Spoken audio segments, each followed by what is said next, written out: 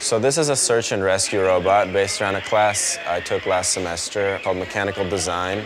And the goal was to make a robot that could basically perform this obstacle course that kind of includes this wall you have to traverse and this you have to pick up a medical kit.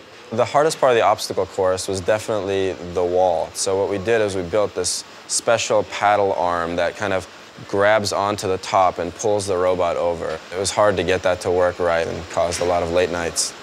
So the goal was to put it at the start of the obstacle course and just hit a button and have it do everything by itself. I designed a spherical robot that is able to roll around on the ground without any sort of moving parts on the outside. The sphere has discs on the inside that basically act like gyroscopes, and by speeding them up or slowing them down, you can control the direction and speed of this sphere. It just seems to move like magic. So I'd say I'm definitely interested in design the most. Designing new forms of like robotic locomotion inspired by biology. Based on projections, I would say basically what I was talking to Max on today. We're meeting to brainstorm about our senior design project. This project is building a six-legged robot that has 3 segments and is flexible in between so that it's more like how a mammal would run because of its flexible spine, its flexible body. So they're going to optimize the J or the X?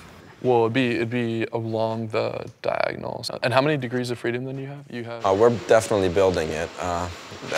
That'll be the fun part when we can see it actually running around.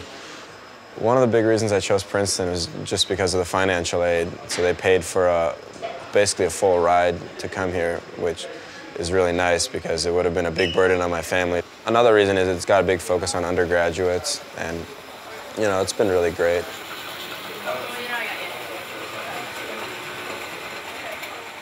Probably my biggest extracurricular activity is Princeton Men's Club Soccer. It's a great group of guys.